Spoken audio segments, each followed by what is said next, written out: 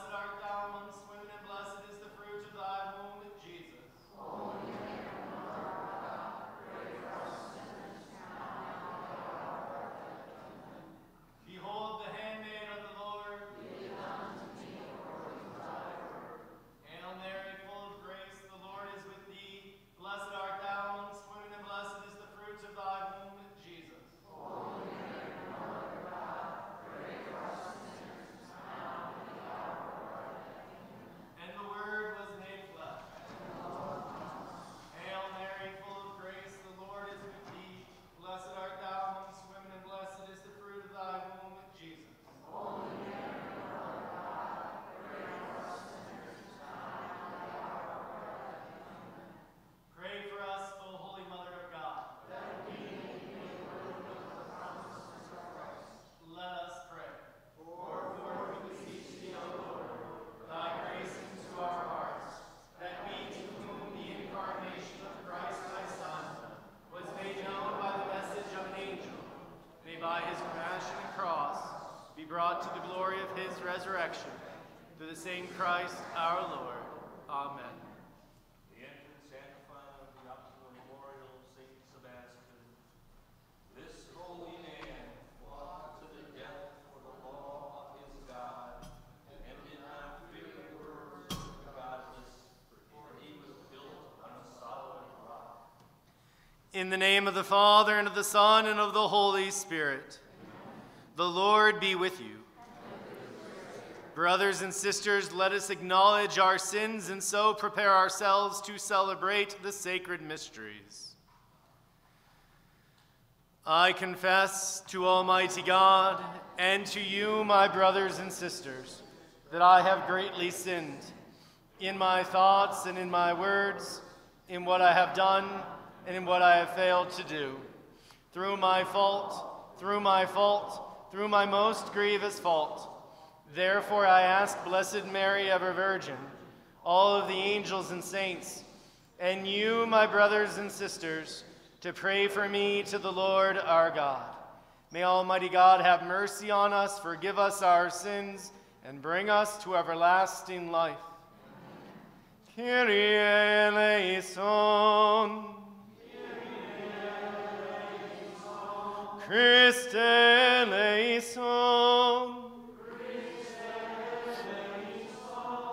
Kyrie eleison.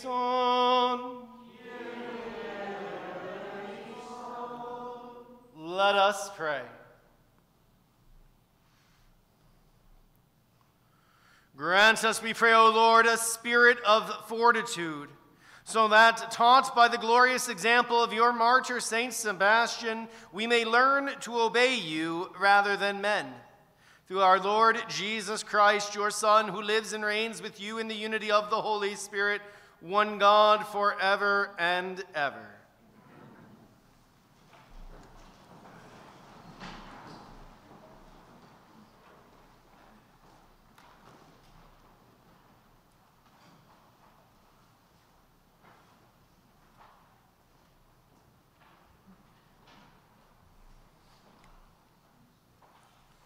A reading from the letter to the Hebrews. Melchizedek, king of Salem and priest of God Most High, met Abraham as he returned from his defeat of the kings and blessed him. And Abraham apportioned to him a tenth of everything. His name first means righteous king. And he was also king of Salem, that is, king of peace, without father, mother, or ancestry, without beginning of days or end of life, thus made to resemble the Son of God. He remains a priest forever.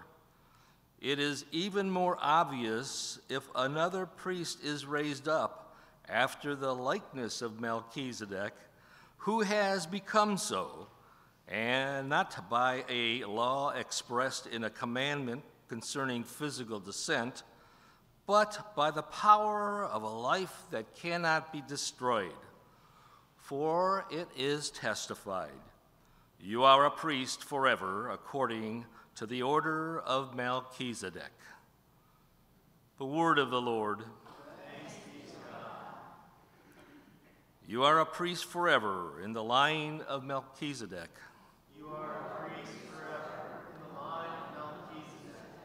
The Lord said to my Lord, sit at my right hand till I make your enemies your footstool. You are a priest forever in the line of Melchizedek. The scepter of your power the Lord will stretch forth from Zion. Rule in the midst of your enemies. You are a priest forever in the line of Melchizedek. Yours is princely power in the day of your birth, in holy splendor. Before the day star, like the dew, I have begotten you. You are a priest forever in the line of Melchizedek. The Lord has sworn, and he will not repent. You are a priest forever, according to the order of Melchizedek. You are a priest forever in the line of Melchizedek.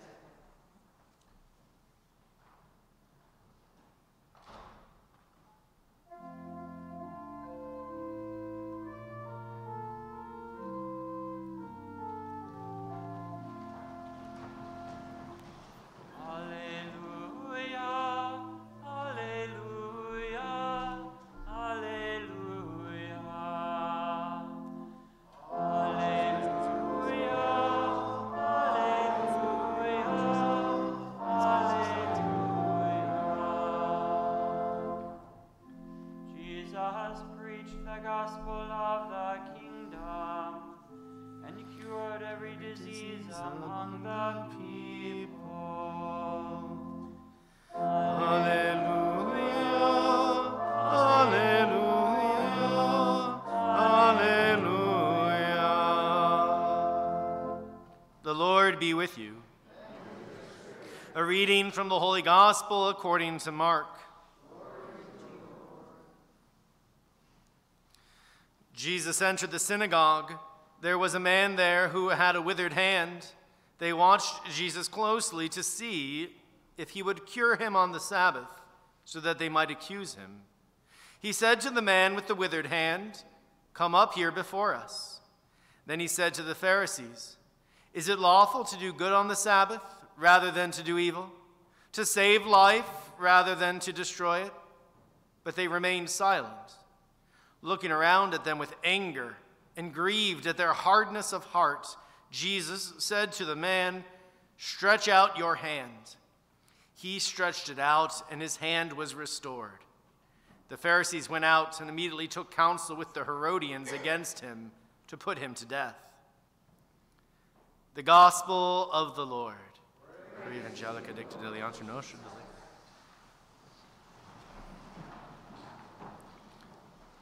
There are days when it's just so awesome that we are fed in the liturgy, and today is one of those days where you're just looking and you're like, we have an amazing first reading, an amazing gospel, and we have two saints, not just one. Oh my goodness, we could just think about holy things all day long.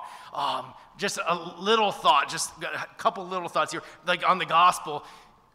The man is in the synagogue with the withered hand, which we have to think with our Jewish mindset. That means the people are not good Jewish people because they shouldn't have let him into the synagogue with the withered hand. They're making the whole synagogal prayer unclean, ritually unclean. It's nothing to do with sin. It has everything to do with the ritual. And therefore, they're already being bad, and then they're going to look and say, "Jesus, are you going to do the wrong thing? You're not even obeying your own rules, people. Come on, get up with the program." And this is why, and this is so important for us, we can see that our Lord responds with anger. He gets angry when people do bad things, mocking his Father. Remember another time where it says he gets angry is when he's in the temple, and they are turning the temple, the place where you worship God, into a marketplace. Our Lord responds with anger when God is mocked. And we need to keep this in mind. So, one little thought. Another little thought about our first reading about the idea of tithing, giving to God a tenth. Okay, anyway, moving on. Another thought we have is today's saints. We could talk about Saint Fabian, the Pope, who's awesome, but we're going to talk about Saint Sebastian, who is also awesome. Oh, what an amazing life. Not only did he get to be a martyr, in our opening antiphon, we kind of mentioned how he gave his life. He got to be a martyr twice. I mean, you can't get to be any better than that. So he's a soldier in the Roman Empire, and this is during the time of Diocletian, when it's illegal to be Christian. And he's a soldier, and he goes about doing good, but he does it like without anybody knowing he's a Christian. But then one day there's some Christians who are being persecuted, and they're going to give up the faith, and they're going to like, no. And he says, no, let me step forward and reveal. I'm a Christian, and these guys, you can't be making fun of them. Don't persecute them because they're Christians. Being Christian is the right thing to do. Look at the miracles. Look at the truth. This is the real religion. Oh. And so because he's like bringing people away from paganism, the rule is like, well, no Christians are allowed. If you're a Christian, you need to die. So they decide his soldiers, they string him up to a tree and they shoot him with arrows, leaving him for dead. Martyrdom number 1. But St. Irene comes and finds him and says, let me do what a Christian woman should do when she encounters this. And so she says, maybe he's dead. Let's wash the body and bury him, because burying the dead is one of our corporal works of mercy, right? And praying for the dead, burying the dead. But as she's wiping and washing his body, she realizes, he hasn't died yet. He's still alive. And so she nurses him back to health. And when he comes to his full strength, St. Sebastian doesn't say, I just skipped death. I'm so lucky. Let me live in hiding. No, he goes back and he continues to preach the gospel of Jesus Christ. Continues to say, we need to stop being pagans. We need to be real Christians. And then they clubbed him to death. So he got to be a martyr twice. Just a little thought for all of us, especially maybe our adults who are here. From the perspective not of St. Sebastian, but of St. Irene. She looked out and she saw what looked to be the lifeless corpse. And she went and did what was right. And perhaps today some of us are looking out and we're seeing what looks to be a lifeless corpse. And we might be tempted to discouragement. Tempted, the persecution is too hard. What difference does it make? But that was not the response of Irene, who went and did the right thing, who did not give in to discouragement, but persevered in works of mercy, in growing in holiness. It is always the right time to do the right thing, even if it seems like it's not going to make a difference. And through her ministry, we can see a beautiful saint was able to emerge victorious over death and to give witness by the way he lived his life. How many Irenes are in the church today whom God is calling you to continue to persevere in good works so that more Saint Sebastians can give witness to the faith? Today we offer this Mass for the repose of the soul of Kenneth Carr.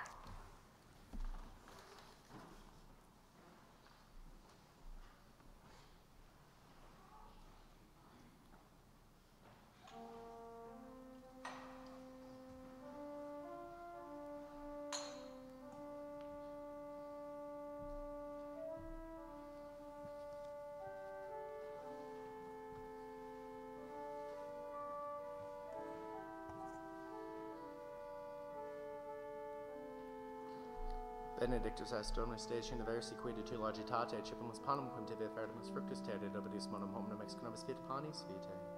Benedictus Deus in saecula. Per huia sacri via meus et the germen divinitatis consortis qui qualitatis nostri via divinitatis as partitus.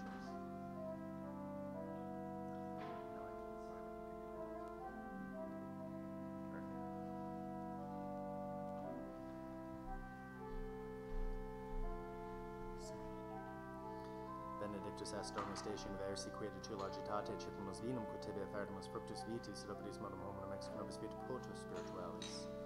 Benedictus Deus in saecula. In spiritu humilitatis and in animo contrito, suscipiamer te Domine, et sic et sacrificium nostrum in conspectu hodie place tibi Domine Deus. Ave Domini, Ave Domini, et Ave Deum.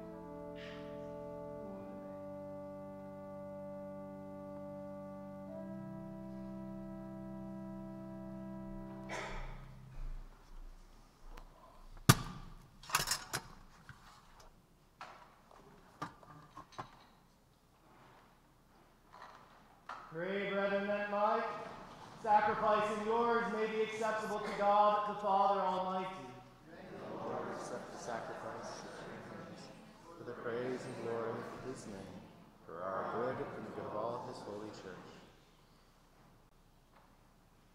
Sanctify our offerings by your blessing, O Lord, we pray, and by your grace may we be set afire with that flame of your love through which Saint Sebastian overcame every bodily torment. Through Christ our Lord. Amen. The Lord be with you. Lift up your hearts. Let us give thanks to the Lord our God. It is truly right and just, our duty and our salvation, always and everywhere to give you thanks, Lord, Holy Father, Almighty and eternal God. For you are glorified when your saints are praised. Their very sufferings are but wonders of your might. In your mercy you give ardor to their faith. To their endurance you grant firm resolve. And in their struggle the victory is yours through Christ our Lord. Therefore all creatures of heaven and earth sing a new song in adoration, and we with all the host of angels cry out, and without end we acclaim. Holy, holy, holy Lord God of hosts, heaven and earth are full of your glory. Hosanna in the highest.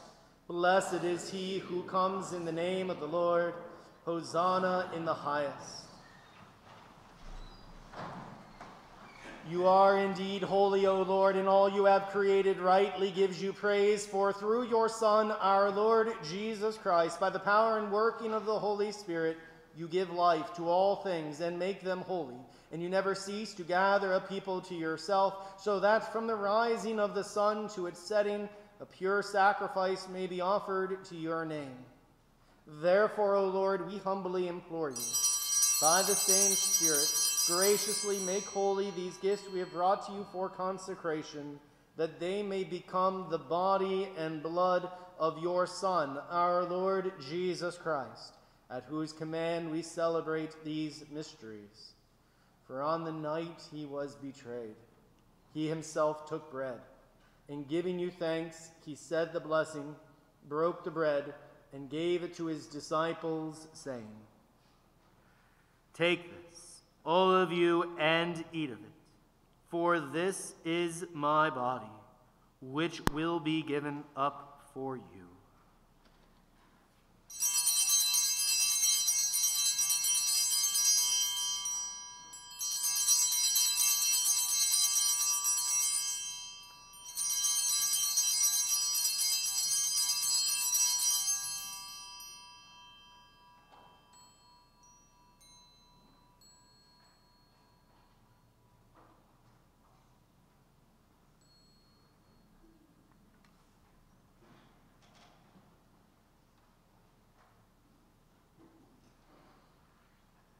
In a similar way, when supper was ended, he took the chalice, and giving you thanks, he said the blessing, and gave the chalice to his disciples, saying,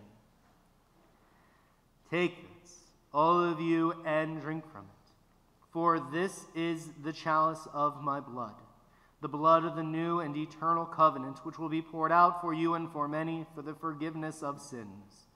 Do this in memory of me."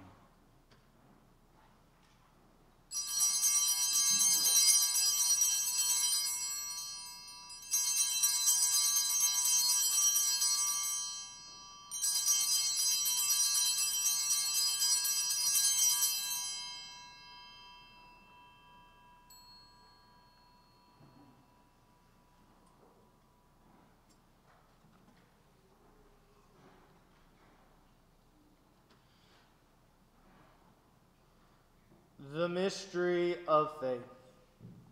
We proclaim your death, O Lord, and profess your resurrection until you come again.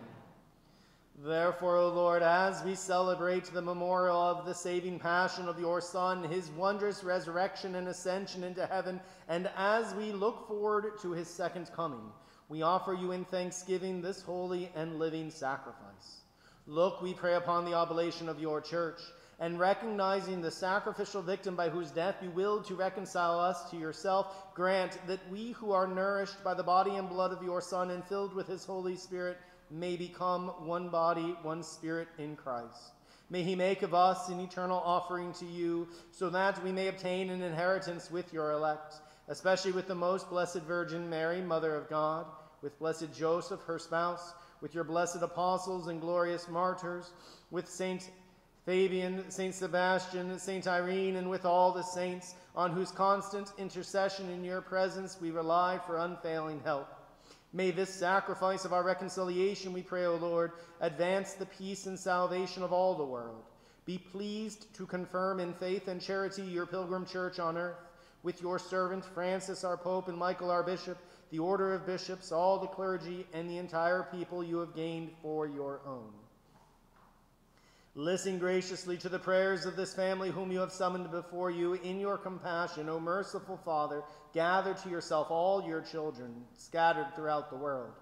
To our departed brothers and sisters, and to all who were pleasing to you at their passing from this life, give kind admittance to your kingdom. There we hope to enjoy forever the fullness of your glory. Through Christ our Lord, through whom you bestow on the world all that is good.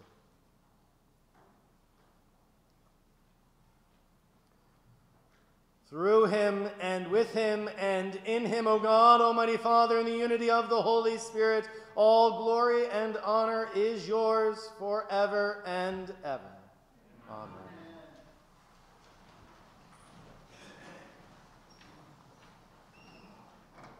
At the Savior's command, and formed by divine teaching, we dare to say, Our Father, who art in heaven, hallowed be thy name.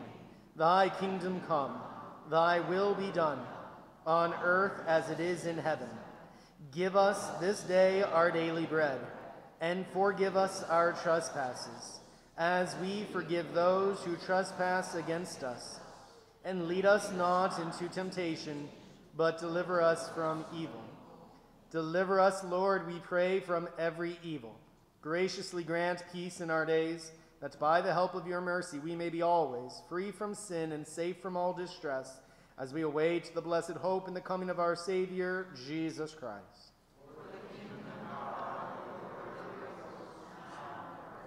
Lord Jesus Christ, who said to your apostles, Peace I leave you, my peace I give you, look not on our sins, but on the faith of your church, and graciously grant her peace and unity in accordance with your will, who live and reign forever and ever. The peace of the Lord be with you always. And with your spirit. Lamb of God, you take away the sins of the world. Have mercy on us. Lamb of God, you take away the sins of the world. Have mercy on us. Lamb of God, you take away the sins of the world. Grant us peace.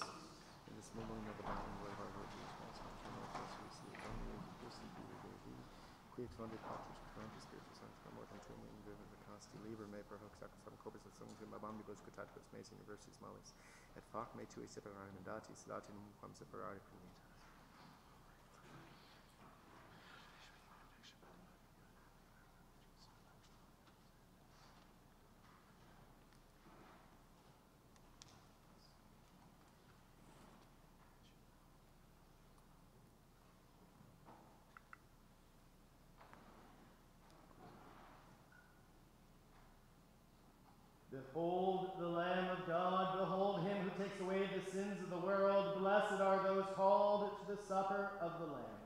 Lord, I am not worthy that you should enter under my roof, but only say the word, and my soul shall be healed.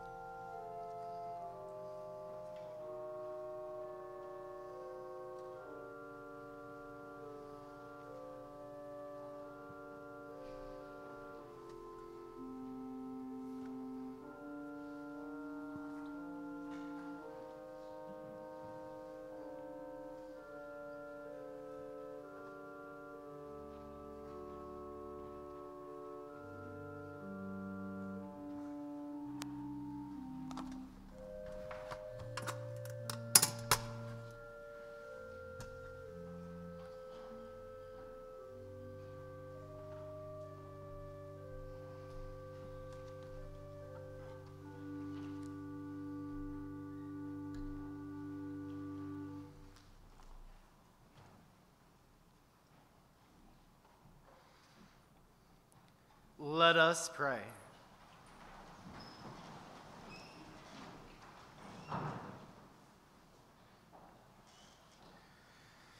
May the sacred mysteries of which we have partaken, O Lord, we pray, give us that determination which made your blessed martyr Sebastian faithful in your service and victorious in suffering.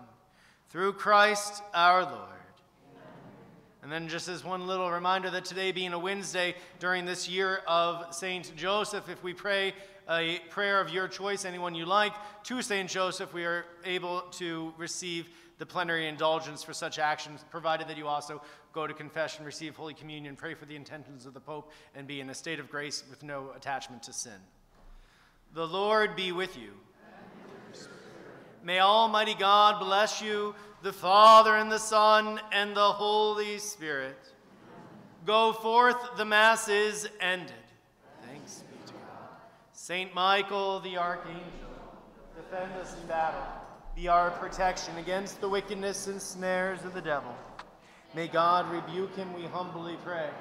And do thou, O Prince of the heavenly hosts, by the power of God, cast into hell Satan and all the other evil spirits who prowl about the world seeking the ruin of souls.